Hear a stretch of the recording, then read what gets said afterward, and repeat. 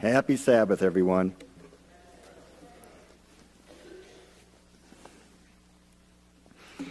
Okay. Thank you for your story.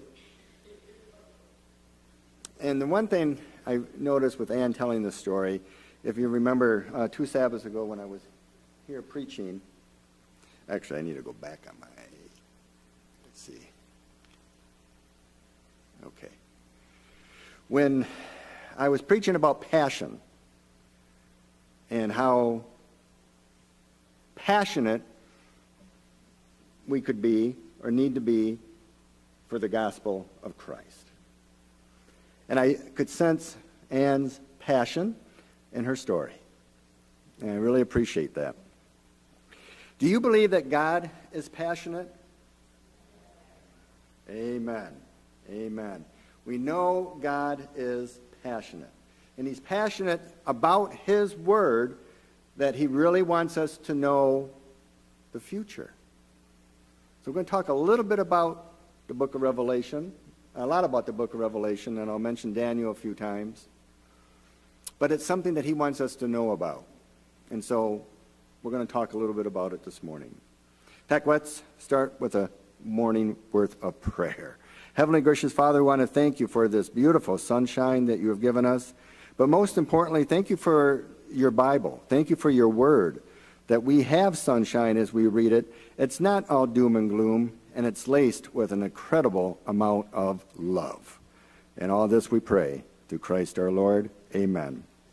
I do got one quick announcement I want to make, and that is we have our annual church picnic on Sabbath, July 15th. At the Drayton Plains Park, right after the worship service.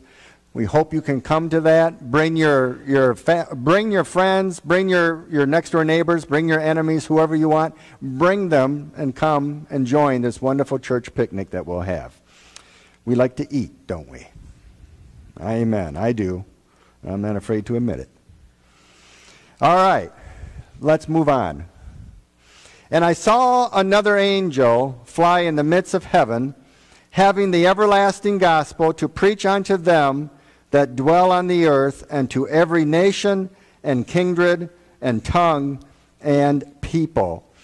And the reason why I brought that up as the first scripture to read is that there's a lot of organizations out there, a lot of Christian organizations out there, that you won't hear them talk about the three angels' messages.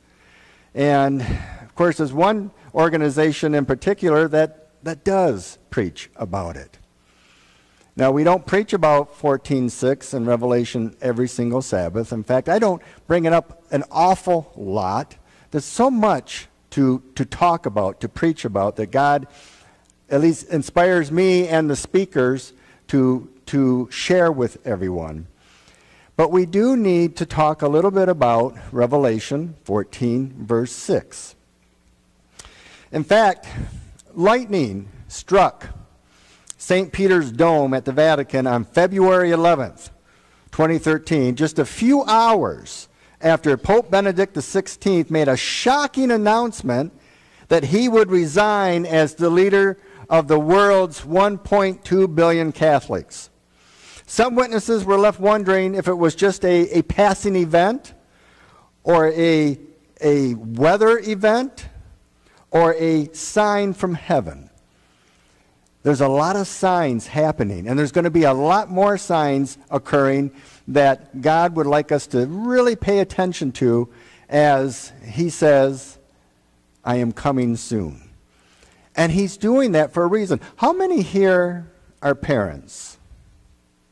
Most of us here are parents. Have we, or have you as parents, ever had to say anything to your children that may not be warm, fuzzy news kind of stuff? Okay. All right. We all have had to do that. God does that too. We do it because we love our children, right? And we want them to know some things in life may not always be very pleasant. It's important that they know that. And I don't feel that I would have been a good father or Charlene would be a good mother if we didn't share some of that with our kids as they were growing up. Well, God does that too for us, his children. He is our Father. And he does tell us some things in his word that are not going to be very pleasant. But the God that we serve is a God of love. And just like we tell some things to our kids out of love, he tells us, his children, some things always with love. And I'm glad we serve a loving Father. Amen? Amen. So let's learn a little bit more why do we preach on Daniel and Revelation? Why do we put a lot of emphasis on these two books? Unexpected, shocked, without warning.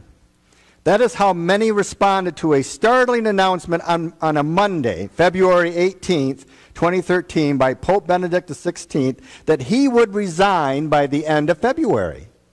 While many Americans realize that a change of presidents will impact our political world during a brief 4-year term, few consider a change of popes to have a global spiritual representation that could have a global spiritual repercussion, I should say, for years to come.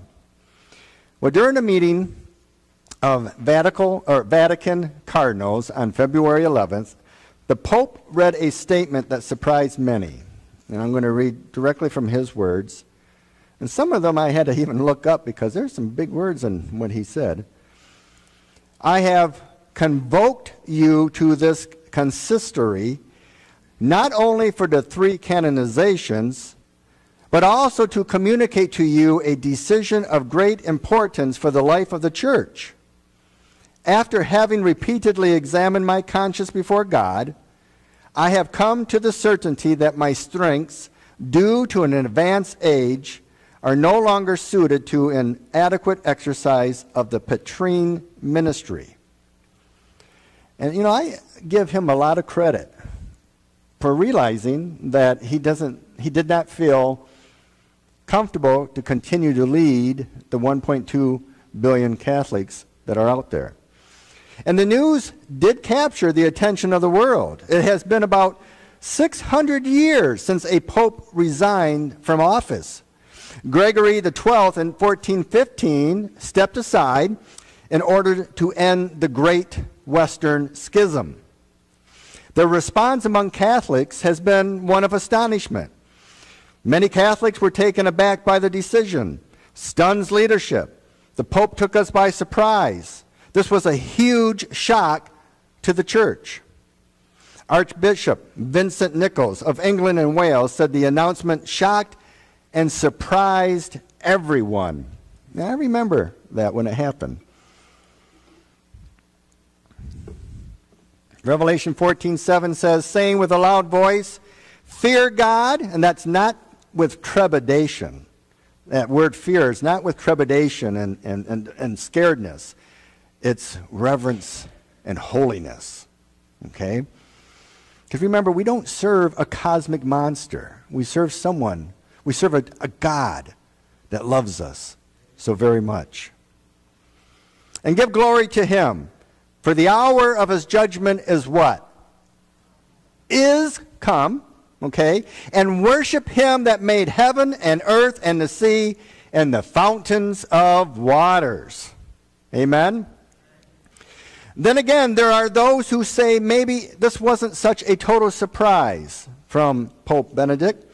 Some Vatican insiders are suggesting everyone knew all along that Pope Benedict would be a temporary bridge to provide time to groom a younger, more charismatic pope who could carry forward the Catholic agenda for the next generation. Pope Benedict's Latin red words were quickly translated, and they ricocheted all around the world. The Washington Post reports that the Pope, who was nicknamed God's Rottweiler, explained that both strength of mind and body are necessary, strength which in the last few months has deteriorated in me to the extent that I have had to recognize my incapacity to adequately fulfill the ministry entrusted to me. He was, at that time, 85 years old. He was the fourth oldest pope to ever live. And then soon, Pope Francis, the current pope today, was voted in at the age of 75, 76 years of age. Now, Revelation 14:8 tells us, "And there followed another angel, saying, Babylon is fallen, that great city, because she made all the nations drink of the wine of wrath of her fornication." As we near the close of history, of Earth's history, it is worth our time to reflect on spiritual movements. Not just movements in the Catholic Church, but movements in any and every organization out there. It's very important that we pay close attention to the signs. The signs are there, and they're for us to know, okay? Students of the Bible should sit up and lean into prophetic passages of Scripture that describe events to take place just before Jesus comes. Every time there's going to be an event that's going to affect us here on this earth, God always forewarns us, always sends a warning, always, in His Word, prepares us for what's to come. We try to do that with our kids, prepare them for things that might come into their life by sharing with them some things that could happen. Well, with God, things do happen, and they happen right on time. And so we want to heed what He tells us in the Word of God, even if it kind of rubs us wrong, perhaps in the wrong way. Even if we get this little jab in our side that says, ooh, that stings just a little bit. I have had more conversions sitting where you guys are sitting over the years when the speaker would speak some things that really made me move in my pew. But they were said so that I needed to make some changes in my own character. So it's all good. It's a good thing to have that happen. So how might the change of leadership in the Catholic Church relate to end-time events? Does the fixed attention of many people in the world on the Pope relate to prophecy? Well, the book of Revelation tells us that religious and political powers will unite before Christ's coming to enforce an agenda that will culminate with compulsory, or I should say with mandatory worship. It will be a time of signs and wonders mingled with deception and confusion, except for those who are determined to follow the Bible. And this is a good time to study more carefully the Scriptures, the only foundation to keep us firm during times when there are surprising moves. Many of you may have heard of this commercial. Kind of dates me now. It was very heavy in the 70s and early 80s.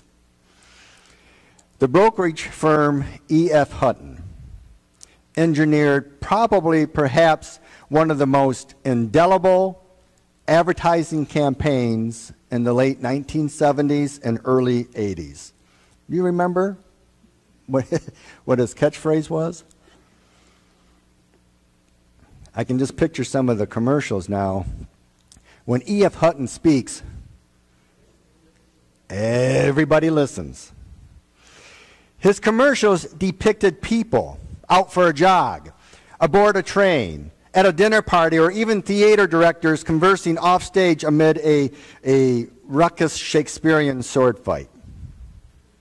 The conversation would inevitably turn to the stock market. And that's when one person would say to the other, "My broker is E.F. Hutton, and E.F. Hutton says." And they listen. Those words were like uttering some sort of incantation. Once said, the rest of the world would fall silent. Joggers would halt in mid-stride. Commuters on board of the train would put down their newspapers Dinner guests would cease passing the green bean casserole. Even the clanging swords of theatric duelists would stop. Everything came to a screeching halt. For everyone clamored to hear the sage advice of the legendary E.F. Hutton. Well, the commercials have all ended, and they all ended with the same poignant tagline: when E.F. Hutton talks, people listen. Let's go back to the Bible. Oops, I'm going to go back. And the third angel, what number angel? Third, followed them, saying with a loud voice, if any man worship the beast and his image, and receive his mark in his forehead or in his hand. This is true of God's two prophets, Daniel and John, also known as John the Revelator. There are some organizations out there that won't teach from the book of Revelation because they say it's too hard to understand. Yet, revelation means what? Revealing of whom? Of Jesus. The revealing of Jesus. It is part of the gospel message. It's to teach us about Christ. When these two men of God speak, we must listen to what they have to say, because it is a matter of life and death. Again, do we not share some things with our children because we want them to live? But there's some things in life they need to know that could hurt them tremendously if they aren't aware of it. God does the same with us. And I feel so good when I can, not good, well, good, I do feel good, but I feel very humbled when I can exclaim, I can't even pronounce that English word too well, when I can say to myself, I am a child of God. We are children of God. Amen is right. Amen. We serve a powerful, loving, merciful God, don't we? And it makes me feel good to say that I am one of God's children. I feel humbled. I don't feel worthy. But we are God's children. Well, Revelation 14:10 goes on to tell us that the same shall drink of the wine of the wrath of God, which is poured out without mixture into the cup of his indignation. And he shall be tormented with fire and brimstone in the presence of the holy angels and the presence of the lambs. That doesn't sound too warm and fuzzy, though, does it? To most of us today, the Bible books of Daniel and Revelation sound incomprehensibly strange and puzzling. Like maybe verse 10. Totally unlike the books and magazines and the newspapers that we normally read. They are filled with fantastic symbols. But actually, the bewildering symbols and epic overtones that make Daniel and Revelation so different were a fairly common literary style in the days that Daniel and John wrote. This kind of writing is called apocalyptic. So let's look again, or not look again, let's look at some of the characteristics of apocalyptic writing. What are some of the characteristics of this kind of writing? Number one, I'm going to share 4 of them. This kind of writing always focuses on the what? On the future. Daniel and Revelation deal with the ongoing struggle between good and evil, between God and Satan, and as it is played out from eternity past to eternity future. How many of you have seen on TV, once in a while, you may have seen, I've seen it a lot more when I was younger, but there's a a good angel on one shoulder, and there's a bad angel on the other shoulder, one of Satan's angels. And those two angels are battling for your mind. They're battling for people's minds. God's angel wants you in God's camp, and Satan's angel wants you in Satan's camp. That is so true. That is the number one battle that we all are confronted with, between good and evil. And it's very important for us to share that with people, that there is an evil force out there that's very evil, that wants your soul more than anything. So God has sent a warning to his children to be careful and know who this evil force is. Number 2. This kind of writing is based on dreams and visions. Anybody here ever had a dream or a vision that you knew was right from God? And don't be afraid to put your hand up, because God talks to us that way sometimes.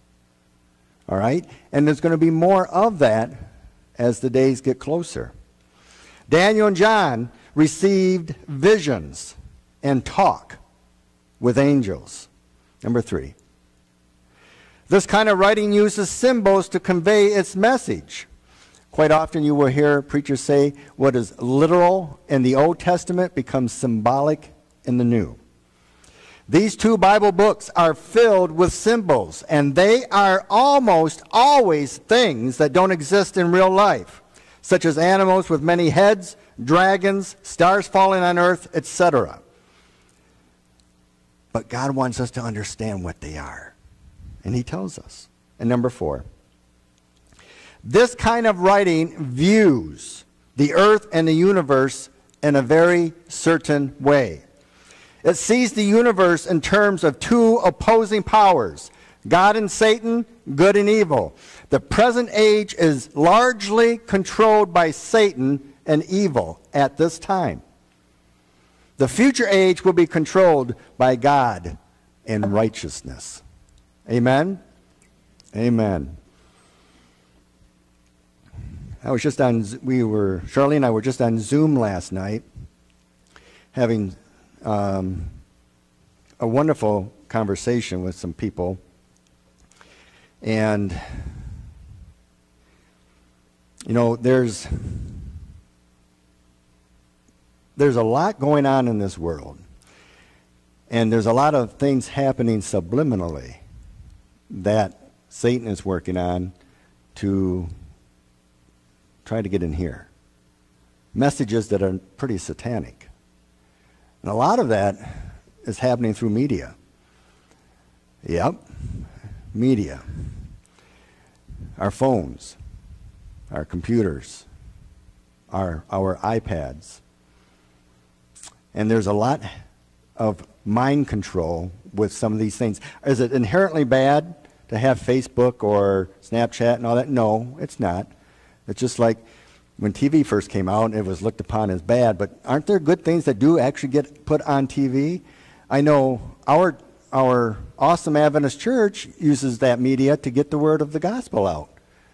And many people are tuning into a lot of those programs and have come to know Christ. But with these 4 characteristics in mind, we can study Daniel and Revelation without feeling quite so lost. Even so, we shouldn't be discouraged if we don't understand every detail. It isn't necessary to do so in order to understand what these books are trying to tell us. God has given us these prophecies so that we can understand where we are in the stream of history and to assure us that he will soon put an end to sin and suffering. Amen? I so can't wait for that time to come. And the older I get, the more I can't wait. I'm really not looking forward to this campaign that's about ready to get started. And that's why I don't preach on politics, nor will I preach on politics. All I know is it can get pretty ugly. And I'll be glad when it's over with, because it just turns people into people that we don't like to see. Revelation 14:11. However, we need to really pay very close attention to politics, because politics are prophetic. God puts people in leadership positions for a reason. And so we have to pay close attention to politics. Doesn't mean we have to necessarily partake in the cantor that they use, but we need to be careful and we need to watch the signs. Revelation 14:11. And the smoke of their torment ascendeth up forever, and they have no rest day or night, who worship the beast and his image, and whosoever receiveth the mark of his name. Daniel was born in Judah at around 622 BC. And he was a young man at the time when he was taken captive into Babylon in the year 605, 606 BC. Babylon was located on the river Euphrates, close to the site of the modern city of Baghdad in Iraq. And it was located in a flat valley between the Tigris and the Euphrates rivers, known as the land between the rivers.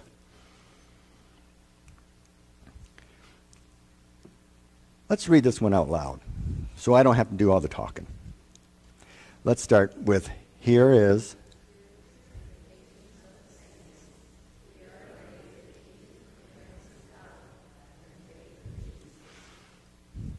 So why do you think Christ in this verse says, here is the patience of the saints? What do you think he means here? What's that? The long suffering that we're going through, the waiting, the anticipation. I mean, there's a lot that people are going through. And he also shares, I'm not going to go all into it today, but there's some things, some very serious things that are going to be happening that have yet to occur, but they will. But patience is just that, being patient. There's coming a day that you will be so glad that you hung in there with Christ. You'll look back and you'll say a big hearty amen. Thank you, Lord, for sharing this with me. And we don't want to hoard the facts to ourselves. We want to share those with other people because we want other people to also be in heaven, right? Absolutely. Amen is right. So the author of the book of Revelation identifies himself simply as John, and he is writing to the Christians in the Roman province of Asia, while on Patmos, a small rocky island in the Aegean Sea. And it served as a kind of a labor camp, which the Roman authorities sent offenders, like an ancient Alcatraz. The time frame for this is during the reign of Roman Emperor Domitian, AD 81 to 96. And while on Patmos, John received the visions of Revelation, which he was instructed to write on a scroll and send as a pastoral letter to the churches in Asia. So how can we make sense of our chaotic world? Because we live in a world of political and financial unrest, social injustice, increasing natural disasters, and changing culture. And Bible prophecy not only specifically and accurately predicted our time, but it also explains what will happen in the future. Jesus assures us hope. What word? Hope. Joy. What word? Joy. Security. What word? Security. And peace. What word? Peace. Jesus assures us hope, joy, security, and peace as we understand from him personally what lies ahead. So can we understand prophecy? And I know a lot of new Christians, it takes time to understand prophecy. It took me a long time to understand prophecy. So that's why I'm glad God is patient with me. Bible prophecy is often misunderstood and misapplied, which leaves many people confused or fearful. But when the Bible is studied in its proper context, prophecy becomes clear and understandable. There is no one we can trust more than Jesus, and his words will speak specifically to us as we study them in simplicity. The book of Revelation. Bible prophecy is God's message to our generation living in the last days. But it is also a revelation of the person at the heart of every prophecy, which is Jesus Christ. He is at the heart of every prophecy. As we study the Bible, Christ will reveal the true source of hope for our lives and a loving assurance of his future plans for you and for me. Revelation 22, and I'll just read it from here, 7 through 10 says, "Do not seal the words of the prophecy of this book, for the time is at hand. Behold, I am coming quickly." That book was sealed in Daniel's time, but it is now open in our time to understand. Amen? I mean, God is not going to keep things from us that he doesn't want us to know. And there's a lot he wants us to know. And I appreciate that of my God.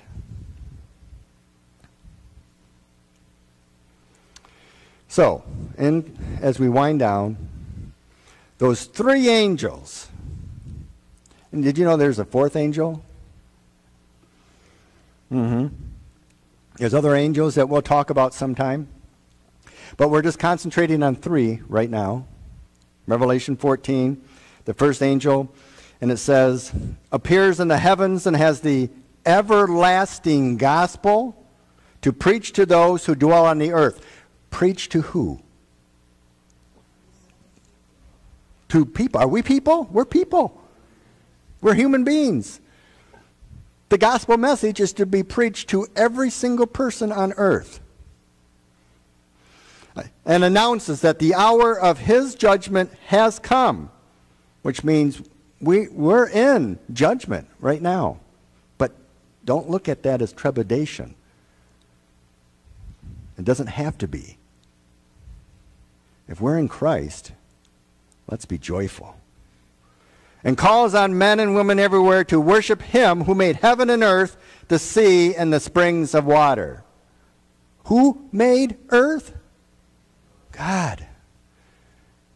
And in the near future, earth will one day be heaven. The second angel follows the first and cries out, Babylon has fallen. Babylon represents religious confusion and the powers opposed to God.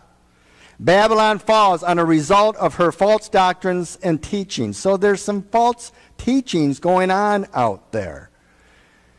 And we need to understand who's behind it and what they're teaching. And match that up with the Bible teaching. You match everything in life to what the Bible teaches. Everything.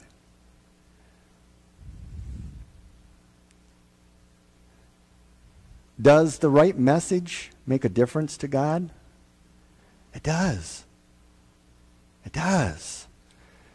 There are many people that are going to come out of other organizations or who are going to learn about Christ right up front and come on God's side. There are people who are going to be in heaven in every single denomination there is.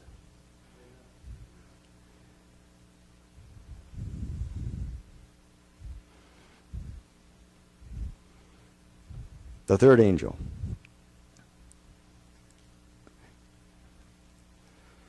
Lastly, the last of the heavenly truths.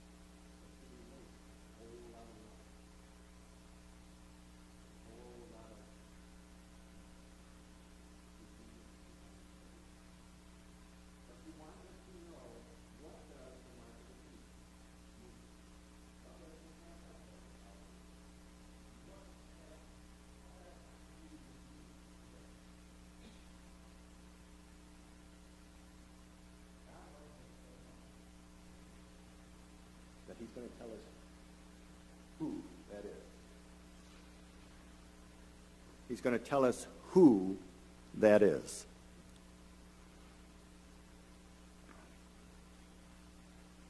And it's not a person, it's a principality. Okay? And that principality is going to, and it's already starting, going to join together with a political power. And for some of you who may not have studied Revelation or Daniel, you may be very surprised with what you'll learn. I know I was. But I thank God for sharing his truth. So can we understand prophecy? Amen. How can we make sense of our chaotic world? Can we understand that?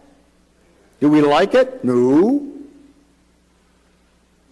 No, I was watching the news this week, and I was curious if, the Senate and House and all of them were going to vote on that ceiling bill thing. So we don't go into debt, which we already are. But it could have had some catastrophic repercussions for us if it didn't go through. But there is coming a time that it won't go through. And we'll see things like we've never seen before. But the good news about that is Jesus is coming. And he's going to relieve us of this pain. Yes, we can understand prophecy. Yes, we can make sense of our chaotic world. King Jesus is in and at the heart of every prophecy. Amen? And he specifically says, "Do not seal the words of the prophecy of this book, for the time is at hand. Behold, he's coming in a very long time." Ooh, good, you guys are listening. He's coming how soon? Quickly. I keep getting told I need to be right here in front of the mic. Thank you. Love our AV team.